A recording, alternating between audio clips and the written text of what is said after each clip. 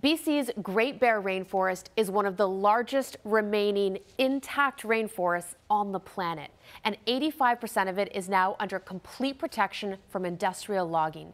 It's a landmark agreement that took decades of complex negotiations between the government, First Nations, and industry. And although many are saying it's a deal that came way too late, it's also a deal that many are saying is a gift to the world. The Great Bear stretches along much of BC's coastline, through the Discovery Islands, north to Alaska's Tongass Rainforest.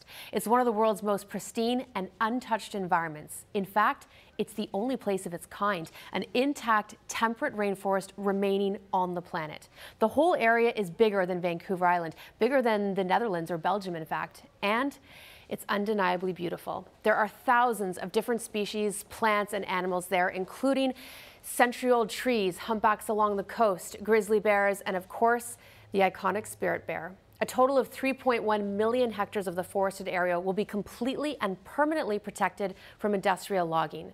The other 15%, or remaining 550,000 hectares, can be logged, but the province says the rules around how it will be done will be the most stringent in North America. It's an agreement that was born out of conflict. The idea for official protection was first announced a decade ago, following a period of deep conflict between First Nations and timber firms over the old growth logging that made headlines worldwide. That led to commercial pressure to avoid products sourced in the area. A coalition between forestry companies and environmental groups was formed in 2000 in an attempt to resolve the conflict. At the same time, parallel talks were taking place between the province and Indigenous leaders. An agreement between all parties was finally announced in 2006, but it took another decade of discussions before that agreement could finally be fulfilled. The result is a model that can be used for similar land and disputes all over the world, preserving not just the environment, but also the cultural integrity of those communities who call the forest home. The Great Bear Rainforest overlaps with the territories of more than 20 separate First Nations, all of whom were involved in negotiations.